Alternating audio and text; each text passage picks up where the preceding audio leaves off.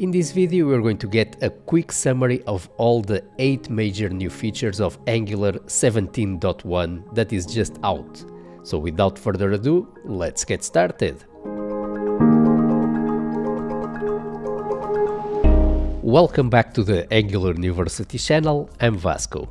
By far the biggest feature that has been released in Angular 17.1 are signal inputs. So now you have available this new input primitive that allows you to declare a signal as an input property. So this is a signal-based alternative to the traditional @input decorator. You have available a whole video on input signals here on the channel, so go ahead and check it out if you want to learn about input signals in more detail.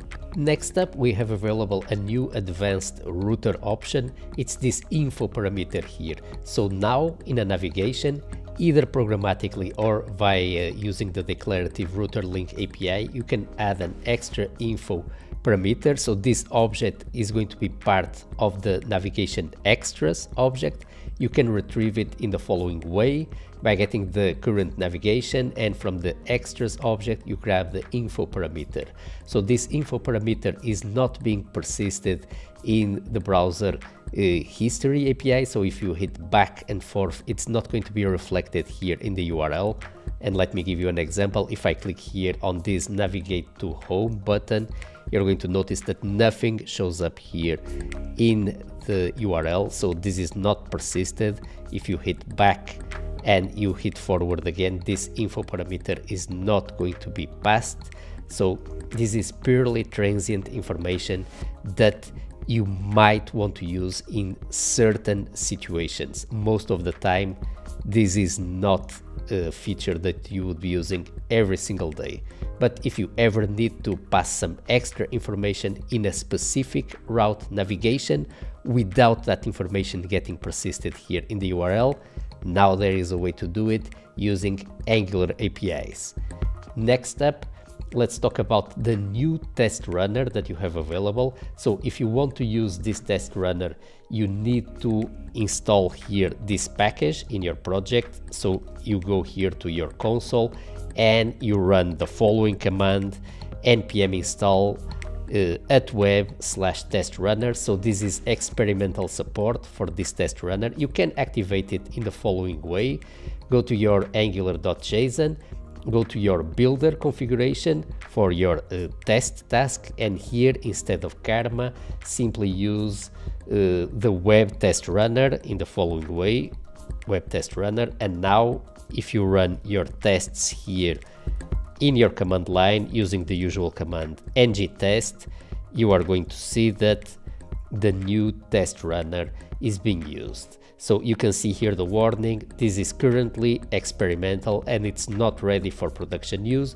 but if you want to start to play around with it, you already can in Angular 17.1. Next up, we have several improvements on the Angular CLI migrations. So the control flow migration with ng-generate Angular core control flow, this migration is now updated and improved. So a lot of bugs were fixed and new features were added. So if you want to migrate your projects from ng-for, ng-if, ng-switch to the new control flow syntax @if, @for, @switch, you can run this migration. The migration itself is still on developer preview, but this new version is much improved, so you might want to try it out. Still in the topic of Angular CLI migrations, if you want to upgrade your existing legacy project in order to use the new application builder, you have a new migration available: ng-update Angular CLI --name use application builder, and your angular.json file is going to be updated in order to use the new application builder. Next up, there are a couple of nice developer experience improvements in the Angular CLI development server. So I have the server running here, and notice this new message here. If I press H plus enter, I have a couple of useful shortcuts that we didn't have available before to force the reload of the browser, to show the server URL that we are currently running, to open a new window in the browser with the Angular CLI development server, and we have here a command to clear the console and to quit. Next up, we have some important improvements in the Angular material library. So now all the Angular material components are fully standalone, and also they support server-side rendering client hydration.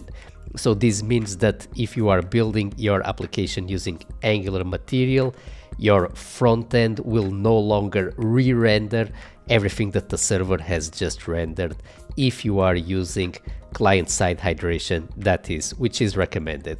Go ahead and check out a video that I have here on the channel, the Angular SSR deep dive, where I explain in detail client hydration and how server-side rendering works in general. We also have an upgrade to Typescript 5.3 and to Vite 5 at the level of the Angular CLI build. Now, if you want to learn Angular in more detail, check out my website, the Angular University. The courses are up to date to Angular 17. They cover the new control flow syntax with @if, @for, @switch. You have a full section on signals, on deferred template loading, and you have the Angular SSR course updated to client hydration. Check out all the courses that you have available. You have the free Angular for Beginners course, over 2.5 hours, and you have here many other more advanced courses, such as the Core Deep Dive, the TypeScript Bootcamp, a course on RxJS. You have the Angular Forms and Router in-depth courses, Reactive Angular, NGRX, testing, a security course. You have a Angular Material Depth course, the server-side rendering course, and much more. So go ahead and check out the courses. Please leave me a like here in the YouTube channel. Thank you so much everyone for watching, and I will see you next time with more coverage of the upcoming Angular releases and new tutorials also here on the channel coming very soon. Cheers everyone, have a nice day.